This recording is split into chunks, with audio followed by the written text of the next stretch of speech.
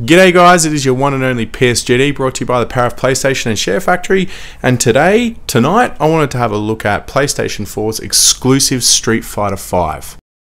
So, when PlayStation announced that Street Fighter V was coming exclusively to the platform, I was pretty pumped. I thought that's a really good system seller.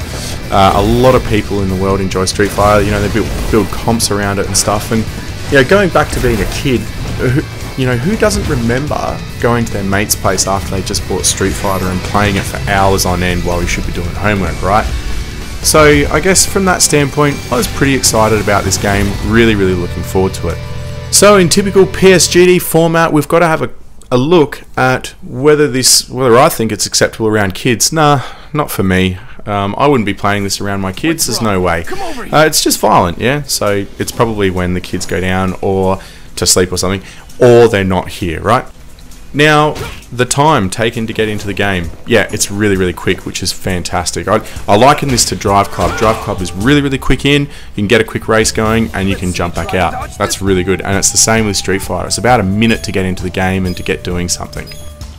The game starts with a tutorial on how to play it, how to do some of the basic moves, and then they jump into this area just here, which is the information which will be shown in the subsequent menus. Now, I honestly believe they've actually done a bit of requirements gathering around this, i.e. what do we need to show them, how do we get them into the game, and there's a fair bit to digest, so how do we best do that?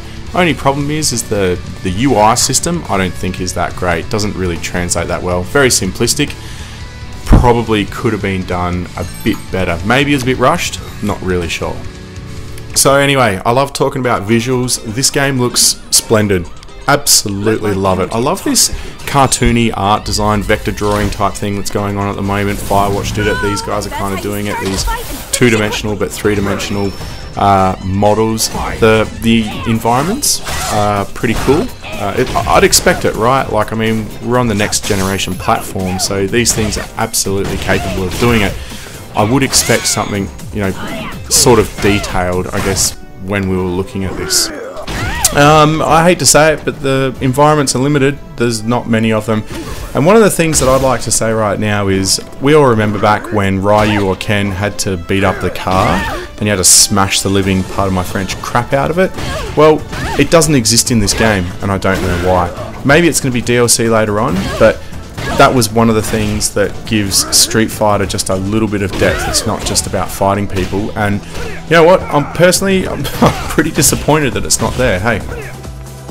Anyway, let's try and get the summary going. I think that anyone who's a fighting enthusiast is going to get enough out of this game. Personally, I don't. I've had 2 hours of it, and I've pretty much had enough. PSGD's peak visuals, Street Fighter V, and it's exclusive on PlayStation 4. PSGD's pit, pretty much everything else. I haven't even mentioned that Capcom have had massive issues with servers and stuff, so this game's riddled with bugs. It's probably not the best game right now, but I reckon in 12 months, just like Drive Club, it'll probably be really good. But anyway guys, thank you as always for taking the time to watch PSGD's videos, and until next time, enjoy the PlayStation gaming. See ya!